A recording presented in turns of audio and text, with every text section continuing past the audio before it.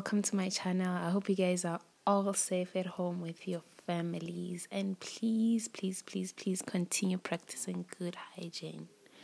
My name is Posh, and I'm very excited to have finally started this because I have been procrastinating for the longest time.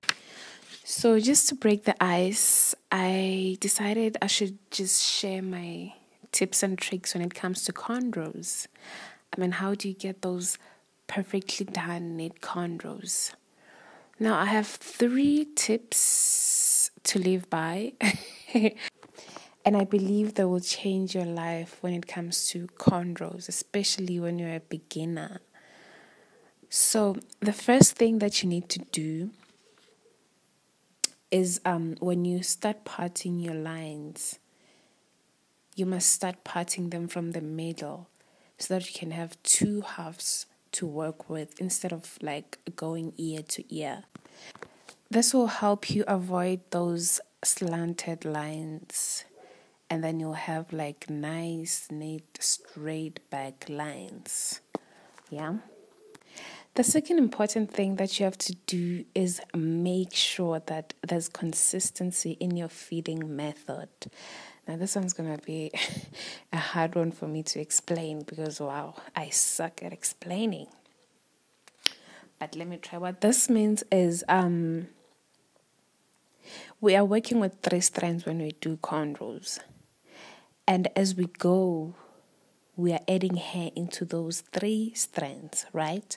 So it's always wise for you to feed those 3 strands with smaller portions of hair instead of like big chunks of hair. This way your lines will go all the way to the back nicely instead of like ending halfway your head.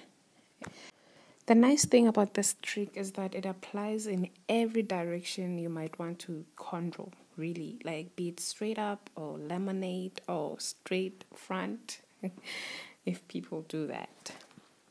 Yeah. And then our last important trick that I'm going to share that'll change your whole braiding experience is parting lines for straight back. There's 2 major parts of the head when it comes to doing hair. The back and the top, obviously.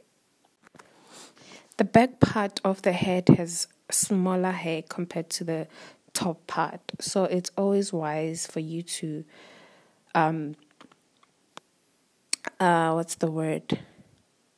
make sure that your line gets slim at the back so that all the lines that are coming from the top fit nicely and perfectly at the back.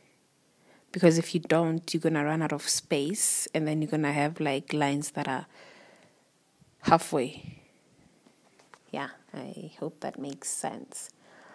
And yeah, that's just about it. Please do enjoy the rest of the video, and thank you so much for watching. I hope the video was informative and helpful to you guys. Please do like and subscribe and share with those who might find this video helpful as well. And yeah, thank you so much.